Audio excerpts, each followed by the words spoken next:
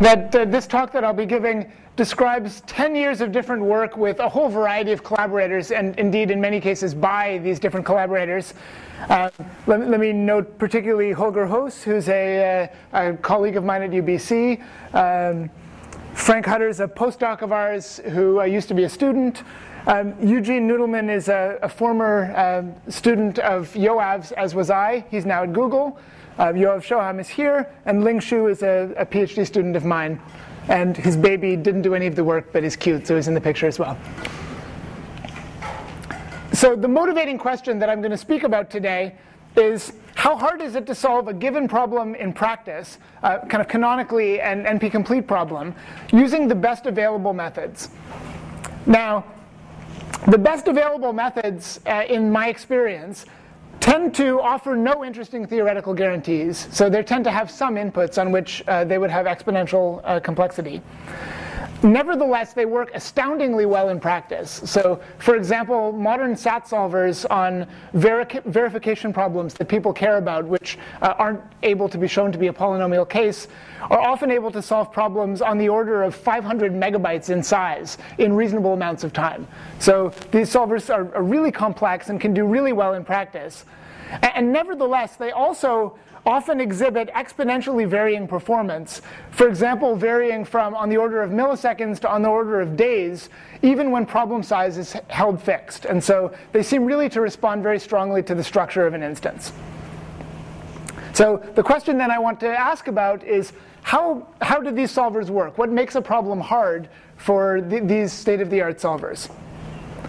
The overall message of the talk is going to be that even in settings where it seems like formal analysis would be hopeless, for example, where an algorithm is a complex black box, something like Cplex, where I'm not even in principle able to look at the algorithm and see what it's even doing inside without disassembling it.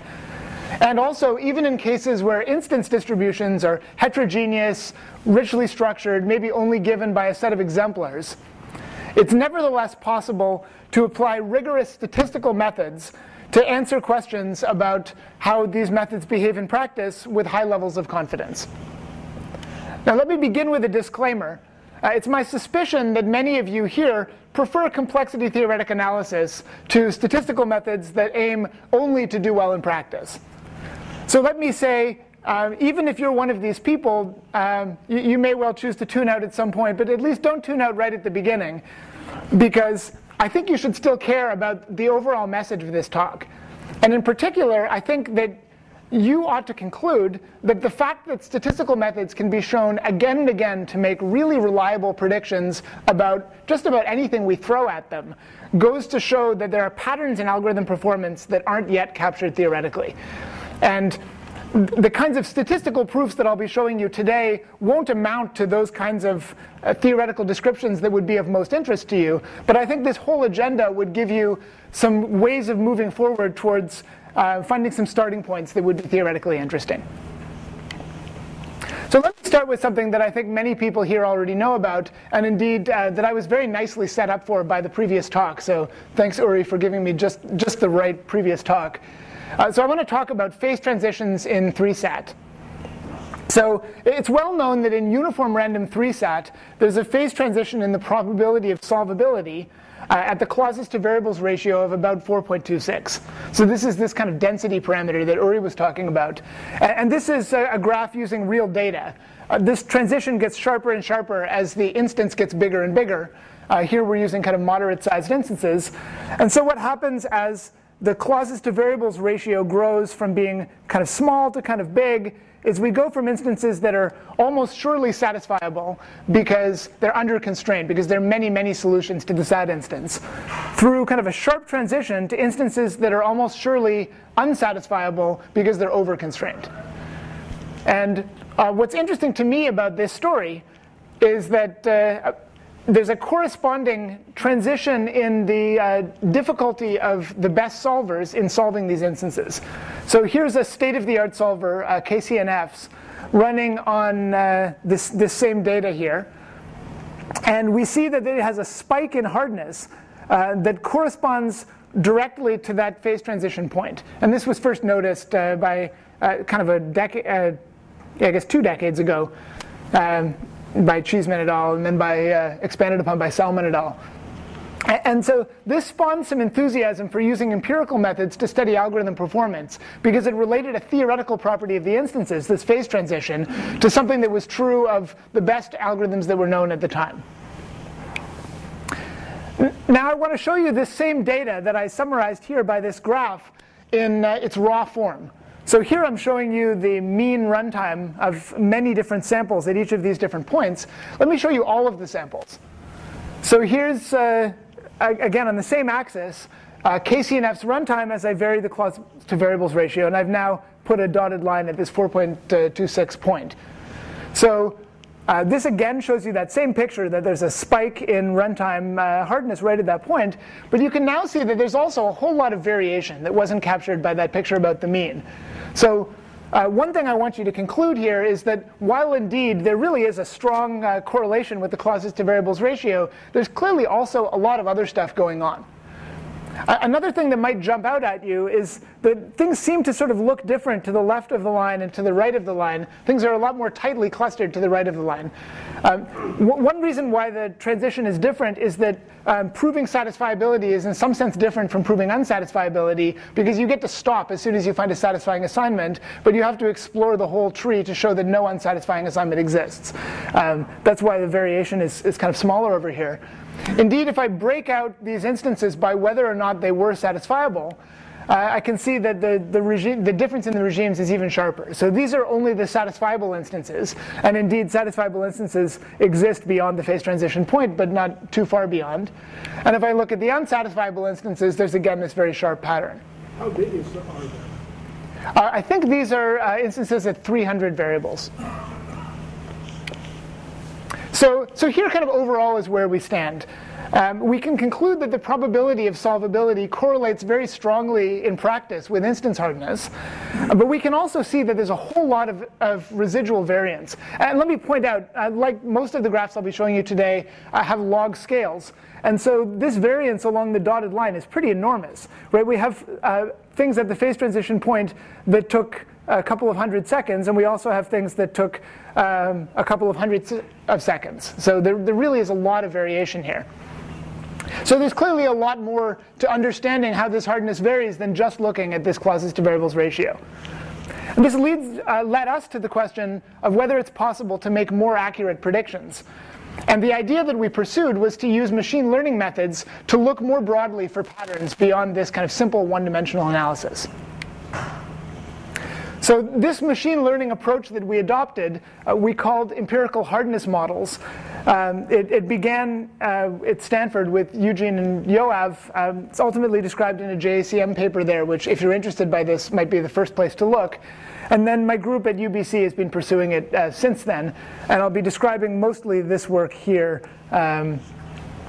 by people both at Stanford and UBC. So I'll start out by talking about uniform random 3 set, again following nicely on what Uri led off with.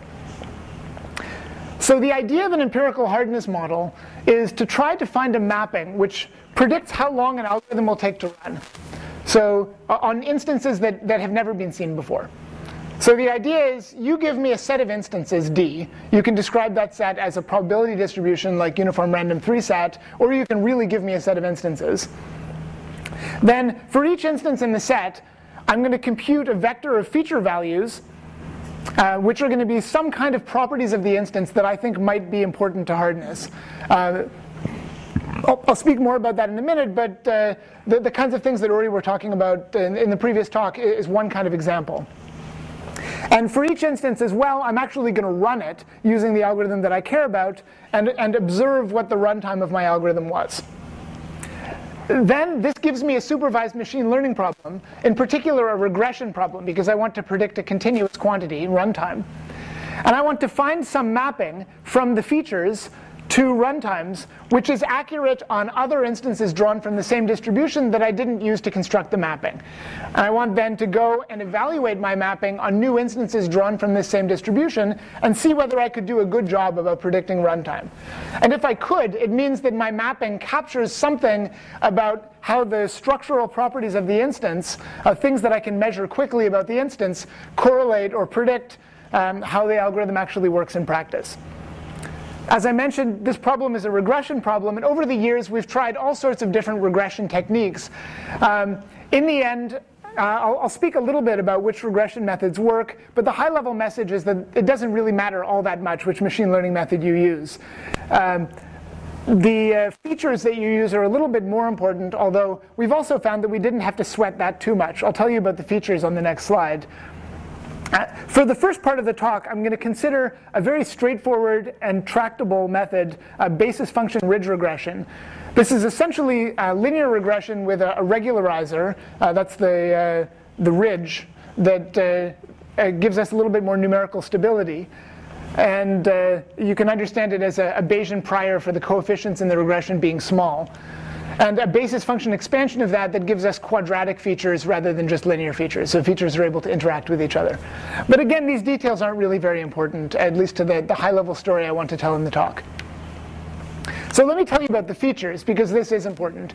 So the philosophy that we wanted to adopt here is to sort of throw in everything but the kitchen sink. Take everything that we think might possibly be relevant to predicting an algorithm's hardness, and then let the machine learning approach sort out what actually matters and discard what doesn't.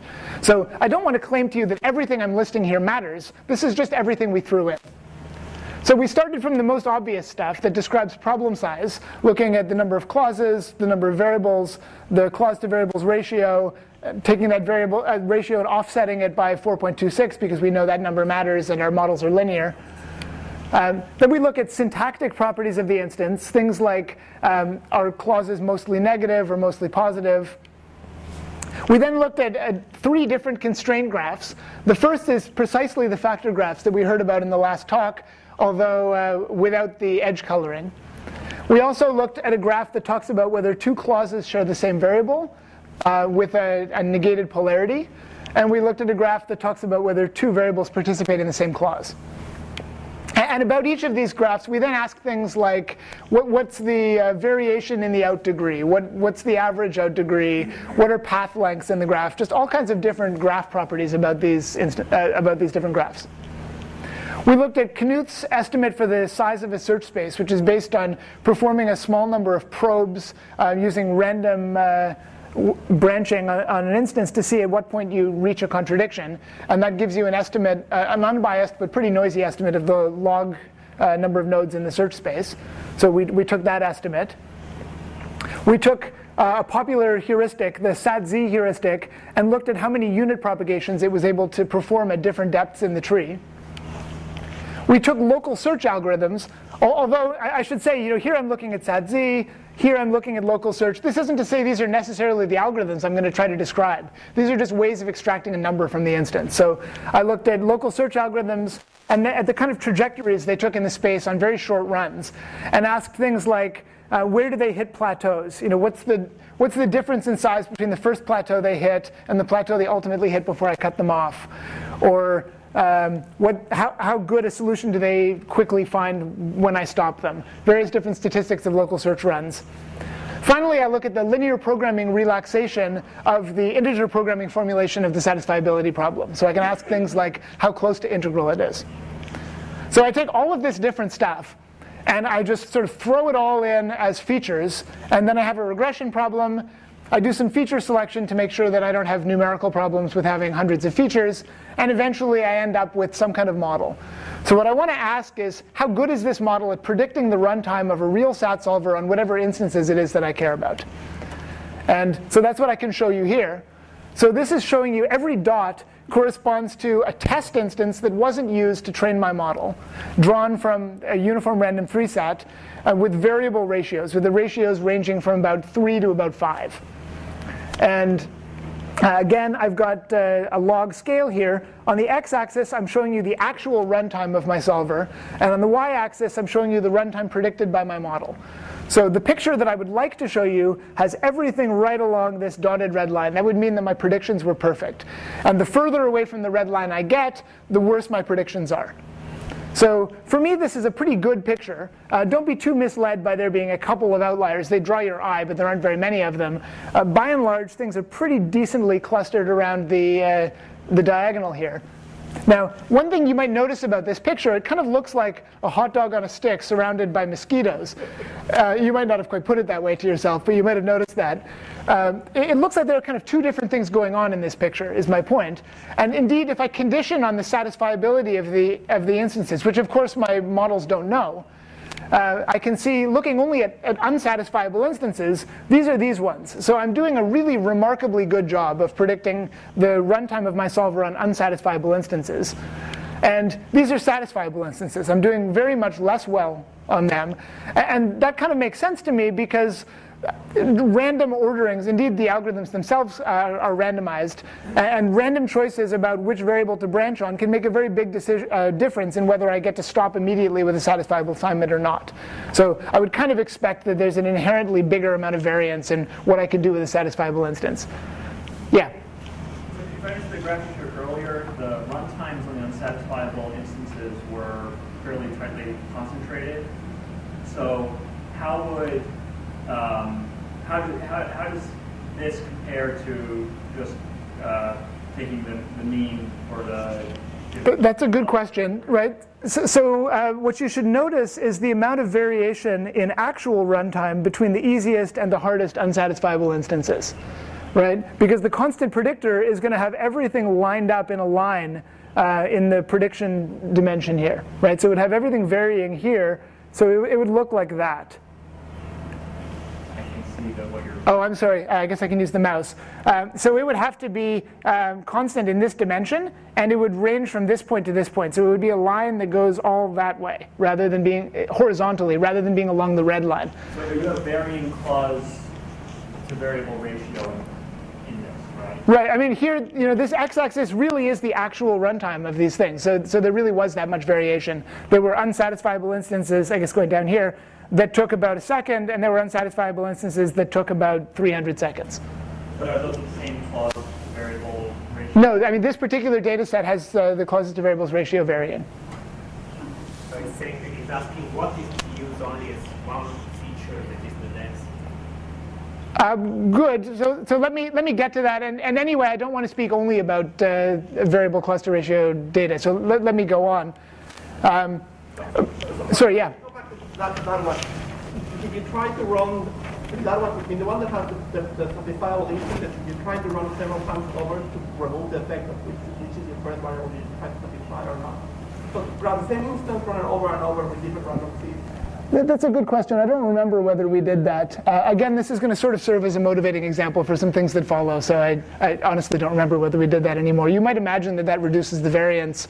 In a sense, though, it's similar to just getting many different samples from the space, which is what we've done. But you might get a narrower top-down GPU. That's true. I mean, you might at least get a picture that looks like that. It wouldn't be more accurate when you actually had to make a decision about how long a run was going to take. So one thing that I'm interested in, once I start seeing that these things work at all, is to know how is it working? What does it tell me about actually what it takes to predict the runtime of a SAT solver? And so we can analyze a model's features to try to figure out what's going on. Now, the problem is these models are very high dimensional. So you can't just look at the model and get some kind of insight. It's a weighted sum of all kinds of stuff, which is itself very correlated. So the solution is to do subset selection to try to find the smallest subset model that still does well. The caveat is that this ends up being a necessary but not sufficient condition for good performance. So I don't know that other subsets wouldn't have worked just as well. I just know that this subset does work very well. And the kinds of things I want to know about this variable size data are whether my models discover the importance of this ratio, if so, in what form there's a dependence, and what other features are important. And here's what I find. So first of all, I can see that the clause to variables ratio features are very important. They're showing up all over the place, but not just directly linearly. And not only the one offset by the clause to variables ratio threshold, but also this one here. And we also see one feature showing up twice that has to do with the coefficient of variation in the best point found along a local search trajectory. So I just want to sort of leave that as being suggestive and move on. now I want to talk about what happens at this transition point. So you might argue we already knew that there was this very important feature, and kind of what you showed me is if you throw in a bunch of junk and also gold, your method can find the gold. That's not all that interesting. So let's see what we can do when we don't have that to fall back on. And so again, notice how much variation there still is. The goal here now is to try to explain that variation. So here's how well we can do on that same solver. Definitely not as good, but this is a case where we previously knew nothing. So now we have a fixed problem size right in that hard region, and still the correlation is pretty strong. Again, it's a little bit hard to see with the eye because you can't quite tell what's going on there. But if you look at the numerical measures, this is not bad. So what's going on here? Well, now, of course, the clauses to variables feature is not important at all because it's not relevant. Instead, what we see is the local search trajectory features turn out to be very important. So these kind of quick statistics that I can gather about the instance by doing local search are cropping up all over the place. This estimate due to Knuth about the size of the search tree also turns out to be very relevant. And we also get the what we call the variable clause graph, the factor graph, showing up here. And particularly the feature that's important is the mean degree of the nodes. So here is the same variable clauses to ratio picture that I showed you before, but for a different solver. And here I didn't quite nail the hot dog on the stick quite as well. It's sort of falling off a little bit. This made us a little bit unhappy, but I want to show you this so that I can come back to it in a second. So one thing that we noticed from that kind of previous analysis was that the unsat and sat instances seem to be really different from each other. So we had the kind of crazy idea, what if we just tried to build a model that predicted whether an instance was satisfiable or unsatisfiable, and then conditioned on that prediction to make a second prediction about runtime? So we call those hierarchical hardness models. And what's interesting is conditioning on satisfiability, single feature models become sufficient to predict runtime. So we gain almost nothing by all the rest of our features, which wasn't true before. In particular, these local search features, one local search feature, turns out to be all that's needed for a satisfiable instance. And this search space size estimate turns out to be all that's needed for an unsatisfiable instance. And so, first of all, I want to show you it's actually possible, looking here at fixed ratio 3-sat, so at the point where I can't use the clause to variables ratio, it's possible to make accurate predictions about whether the instance is satisfiable. So this shows the classifier's output. So most of the time, so the classifier says how confident it is. Most of the time it's very confident that it's either unsatisfiable or satisfiable. And this shows its accuracy conditional on having made that prediction. And so it's almost entirely accurate in the common cases where it's very confident. So we can look even at these instances for which we previously didn't have a theoretical prediction and very accurately tell apart whether they're satisfiable or not. Going back to the variable data case and building these hierarchical models, I can end up with much better predictions than I was able to make before by leveraging these classifiers that predict satisfiability status. So there was like 60% of the instances in those blobs? It depends on how far you want to go, right? I don't know whether you think it's interesting kind of out here, but it's better than half, but not all. That's right. And we do very much better on some other instance distributions. This is really the hardest one at the fixed ratio. So I've kind of now motivated everything I've had to say. Yeah, Uri. What did you use in order to predict whether a complex is satisfiable or not? We used again, I'm kind of not of the opinion that the machine learning method matters a whole lot. We used something called SMLR. Basically, we wanted something that was able to predict a continuous value rather than just classifying. So we wanted basically some kind of probabilistic regression. You could use something like logistic regression as well. And that had hundreds of features. That had the same set of features that I talked about before. And we can make those small, but we can't make them single feature. So now I want to go beyond uniform random 3-sat. That really hasn't been the focus of our work, but I thought it was a good kind of entry point to speaking to you. So now I want to give you a very high-level sense of what else we've done. So going beyond uniform random 3-sat, we've shown that this kind of modeling works very consistently across a wide range of domains. So we started out thinking about combinatorial auctions. We moved to satisfiability because it was a better studied domain. And then more recently, we thought about mixed integer programming and very recently, traveling salesman problems. Over the years, we've looked at dozens of solvers, including state-of-the-art black box commercial solvers in each domain. Dozens of different instance distributions, including benchmarks that the community cares about and real-world data that people have come to us with.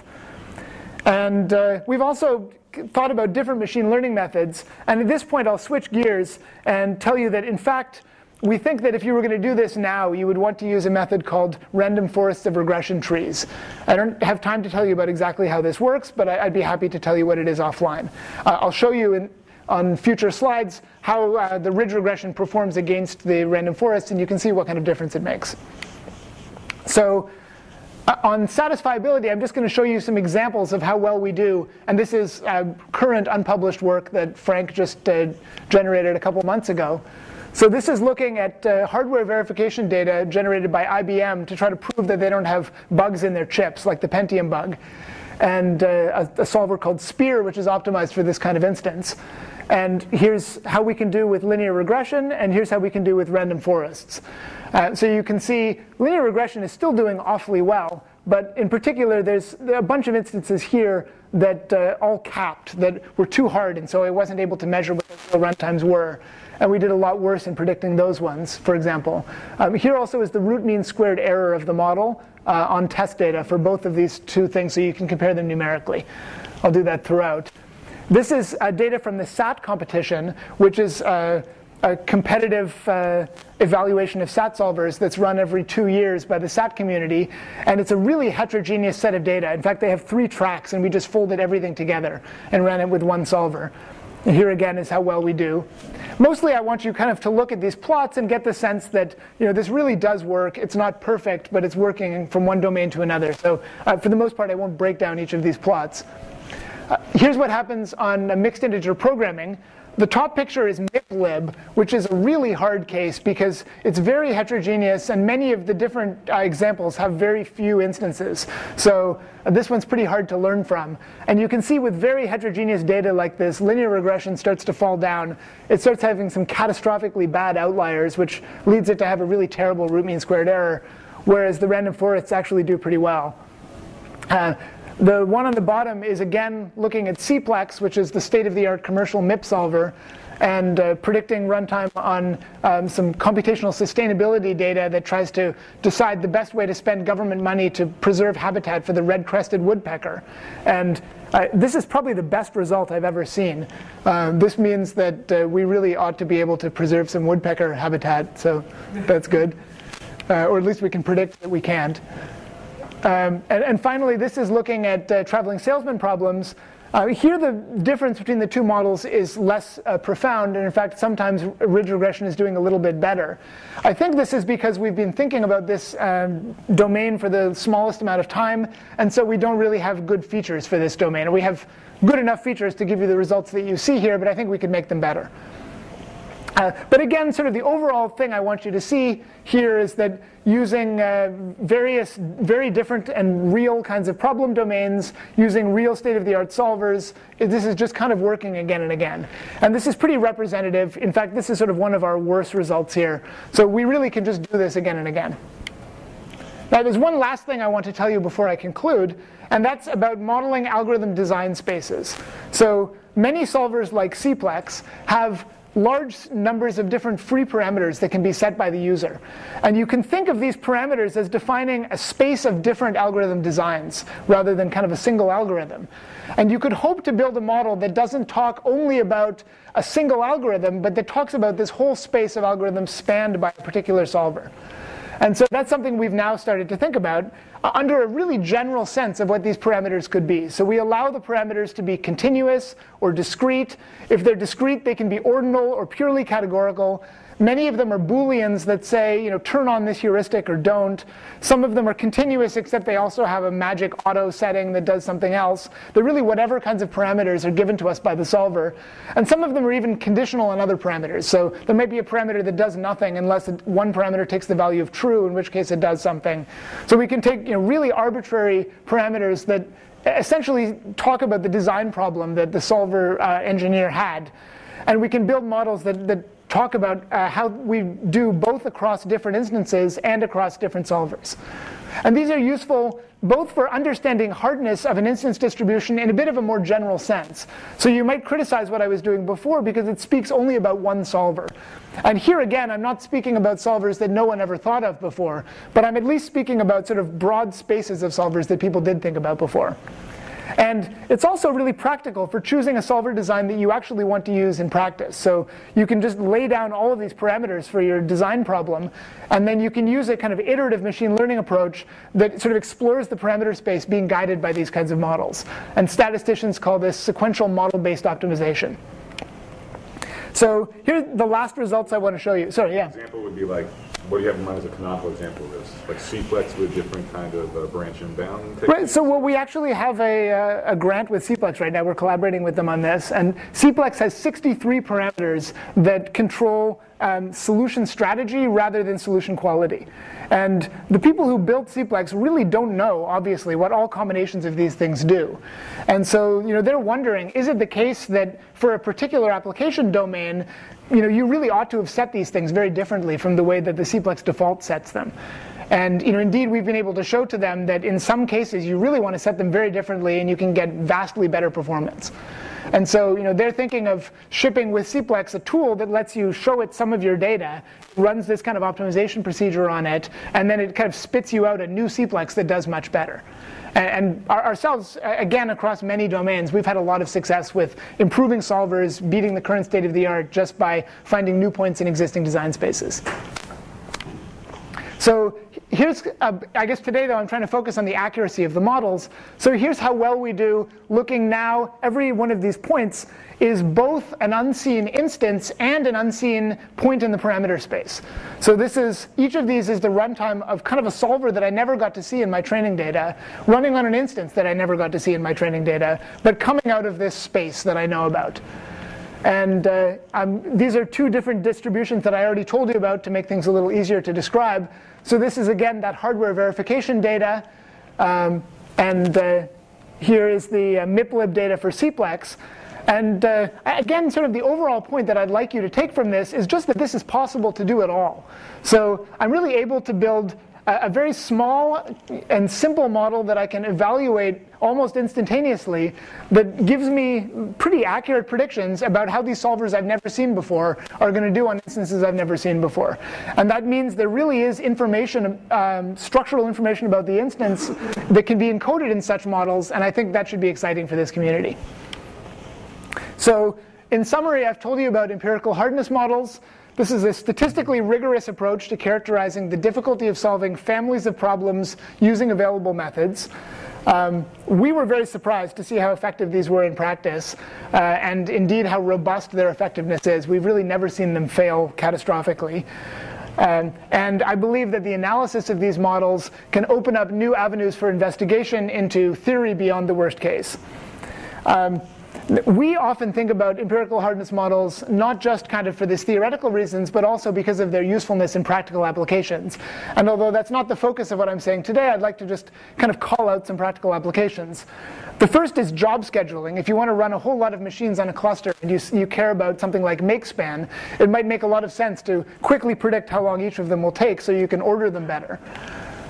We've had a lot of success with automatically designing algorithm portfolios. So if you have many algorithms for solving a given problem with uncorrelated runtimes, you can make a runtime prediction about each one, and then simply run the one that's predicted to be fastest. And for the last 3 iterations, my group has been winning the SAT competition by taking other people's SAT solvers, making predictions about which one will do best, and running the best predicted one. And even though everyone else is innovating with new SAT solvers, we're able to beat the new solvers on data we haven't seen before. And I think this doesn't show that we're clever. I think it shows that there's really something there to thinking about this kind of modeling. You can also automatically synthesize hard benchmark distributions. So if you have a distribution that varies in hardness, you can use these models to automatically focus on harder regions. And finally, as I mentioned before a little bit in response to Tim's question, you can do model-based solver tuning or design. So thanks for your attention.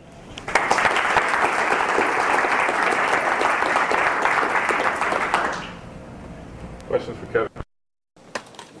I have a question about, so on the 3 sentences, do you have a sense of how different the hypotheses you get look like for instances that come from, say, uniform random versus something else? So I guess what I'm wondering is, like, if I had a formula and then the hypothesis is supposed to tell me how hard is this one, does it matter like this thing came from a uniform case or that it came from something else. So, it's a uniform random one. These are the things that determine hardness. For ones from this other domain, it's these other kind of things. So my sense is that it really does matter. I mean, we already know, for example, the reason the SAT competition is split into these tracks is that vastly different solvers work well on the different tracks. So even kind of different solution strategies are really important to doing well on these large circuit verification instances rather than sort of hard uniform instances.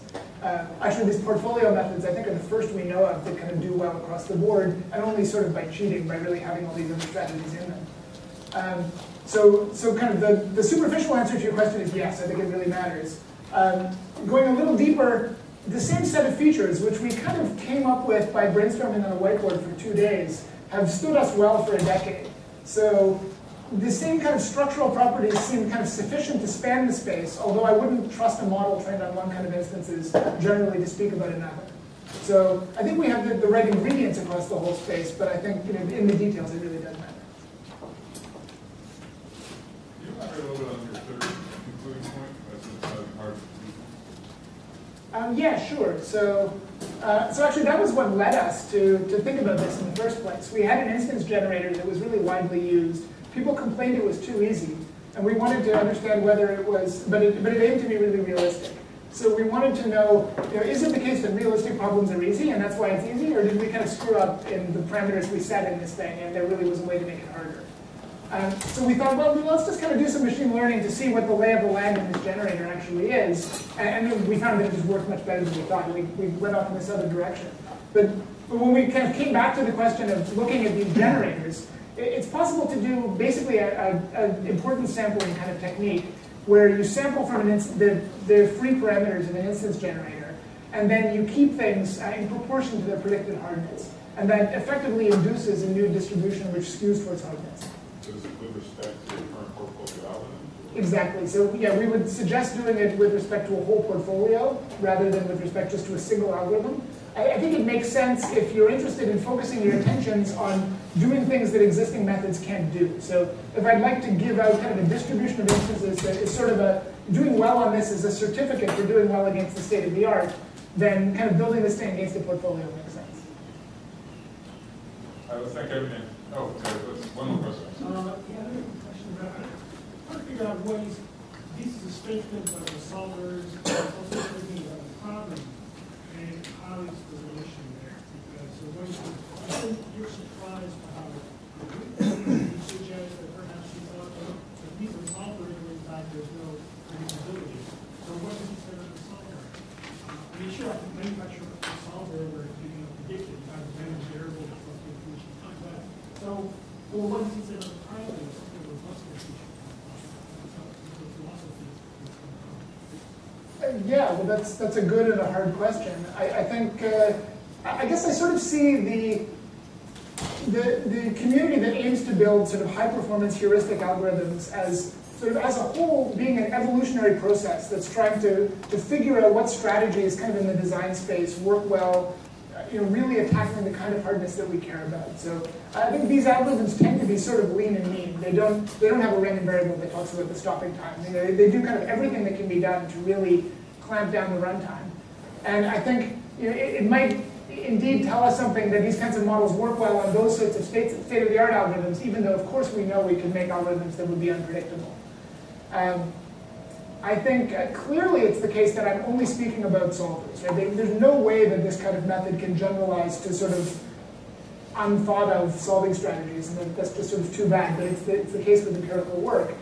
But I guess for me, the fact that this has just kept working so reliably, it tells me that there's some kind of pattern there. At least there's a pattern in all of the sorts of solution methods that anybody knows about now.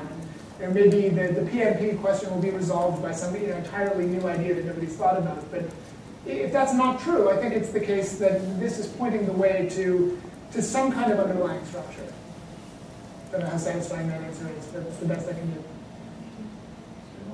I promise to be quick. So suppose I'm trying to come up with a model somehow to succinctly summarize the features of real data from this particular domain of TSP. are there any recommendations, for example, suppose running your learning software, and it will somehow help the theoretician to say, this could be the natures of the input that somehow correlate with the observation. Either it's easier to solve or much challenging to solve. Well, so that's why I showed you those variable importance analyses for the uniform random free set. Those variable importance methods are completely automated, and we've made that code available. So that's what I would do personally. I would take a model that works, and I'd look at how many features can I strip away from that model and keep it working. What's the very smallest model I can build that still works?